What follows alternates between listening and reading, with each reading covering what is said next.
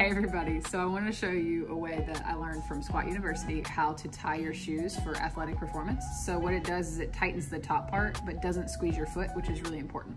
So how we do it is you're gonna take your shoe and lace it, you know, how you lace it, but then you have an extra hole here.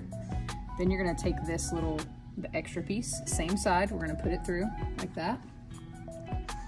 Okay, and then put this side like this. Okay. Now we're gonna take opposite side through this little hoop, or loop.